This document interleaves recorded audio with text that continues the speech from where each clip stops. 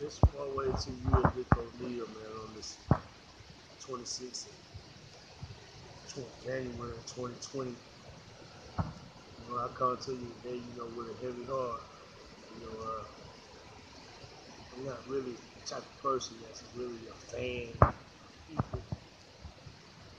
I admire some people for their deeds and actions, and sometimes it works. And a number mentality, I pray it live on.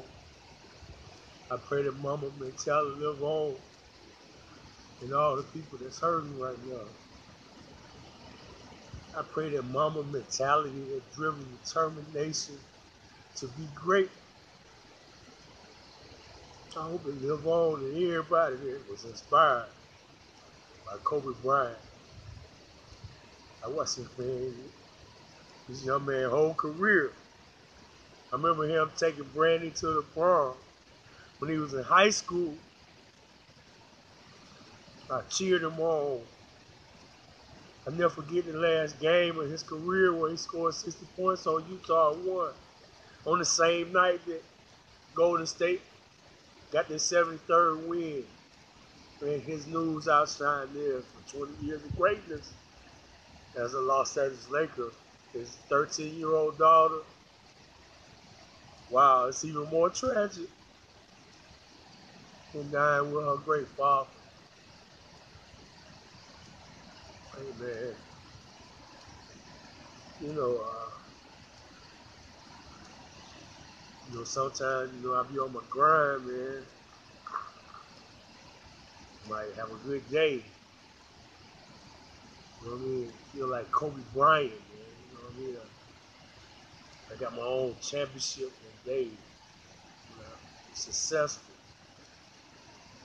I don't care what nobody say about a helicopter crash. They killed Kobe Bryant. Kobe Bryant and his daughter and those 9 people, 9 or 7 other people that was in the helicopter. That's some of this elite sacrificial stuff. I'm sorry. Kobe Bryant, now probably outside of Magic Johnson, the most loved Laker in history. When even LeBron, King James came to the Lakers, his fans, Kobe Bryant fans, Kobe Dean Bryant fans, they didn't necessarily embrace LeBron until Kobe did. It was just him the other night playing against his own protege of Philly, Kobe's hometown, where he passed him on all-time scoring. The night before that, they played Brooklyn, and I seen him with Bill Clinton. I got a bad feeling in it. When I seen LeBron James with Bill Clinton, I said, man, don't fuck with that dude, man. That devil, man. Crossing the lines, man. Kobe Bryant last tweet was to LeBron James. Keep moving forward, my brother. He called him a brother. He saluted him. I salute Kobe Bryant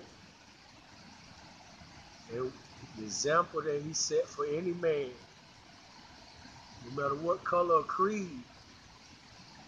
The work ethic of this young man was inspirational.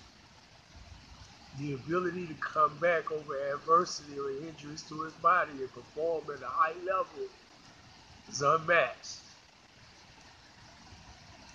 I salute Kobe Bryant on this day of death, 26th January 2020.